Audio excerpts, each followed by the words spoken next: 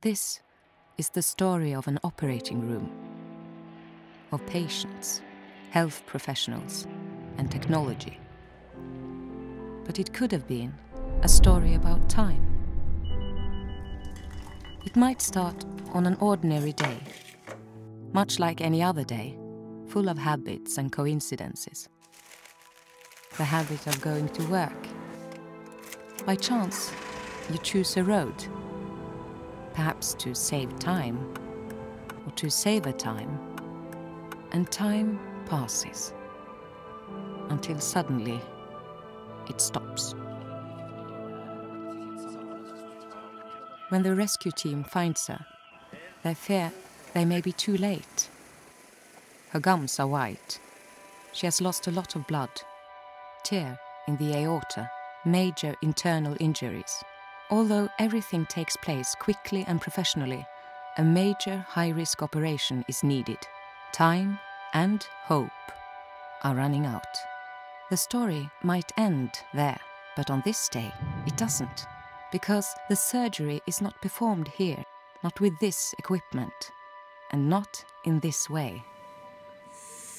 The operating room of the future gathers the resources needed to treat patients based on the idea that teamwork inspires innovation, which saves time and lives. Bakgrunnen var at vi skulle bygge nytt sykehus I Trondheim, og at man trengte mer og bedre forskning innen fag som bruker operasjon som den viktigste behandling av pasientene. De gamle operasjonsstuene var på det tidspunkt alt for statisk. Det var komplisert å implementere ny teknologi som hele tiden kommer. Det resulterte at vi var nødt til å stenge operasjonsstuene.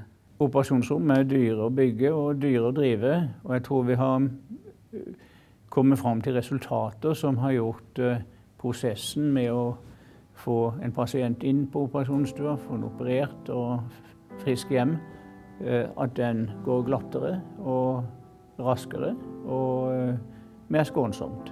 The hospitals, university and international industry work together in a unique collaboration in the operating room of the future. Closer links between health professionals, technologists and engineers change the way we work. The various technologies are gathered inside the operating room.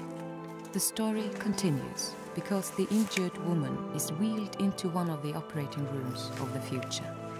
Because the CT scanner is in the operating room, the surgeon can quickly see the relationships between her injuries and decide on the correct procedure. Framtidens operasjonsrom, vi var den første I verden som implementerte radiologi I operasjonsstua, som gjorde at faktisk den behandlingen var mulig å gjennomføre på en effektiv, rask og skånsom måte.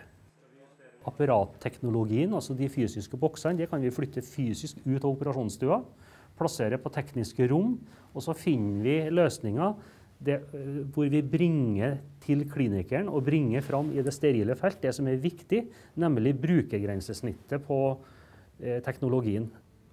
Minimal invasiv behandling å foretrekke, for det blir mindre belastning for pasienten.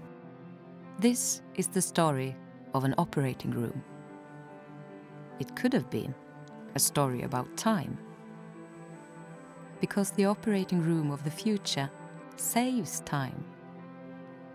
All specialities have their own operating rooms, developed in cooperation between the hospital, the university, and industry.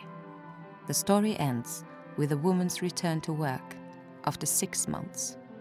No, it ends with her standing here 6 years later, and the story is true. But there have been many innovations in the operating room of the future since Siljehaug's operation in 2005.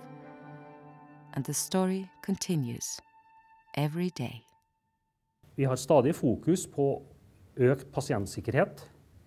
Det at vi må finne gode løsninger I kombinasjon med moderne teknologi som gjør at det her trygt og forsvarlig å bruke. Fremover I de kommende årene så vil fremtidens operasjonsrom kunne bidra med forskning når det gjelder kikhullskirurgi, slik at vi bedrer teknologien og får bedre metoder som mer skånsomme for pasienten. Det et punkt. Det andre også at vi prøver å finne ut på hvilke nye områder kan vi bruke kikhullskirurgi i forhold til i dag.